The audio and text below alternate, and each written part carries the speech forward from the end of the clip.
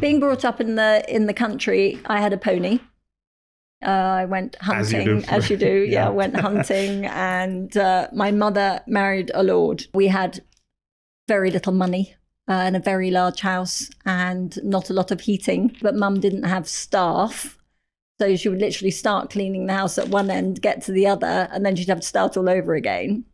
She was tired all of the time. She was probably menopausal, but nobody spoke about that. So she cried a lot. So I was the only one at day school, which made it tricky because my parents didn't really mix with the parents of the day school. You'd get these, have to have these wonderful ceremonies. At Christmas time, we had the Yule log ceremony where somebody would bring a big log and it would go on the fire and somebody would speak. And it was a beautiful time as a child.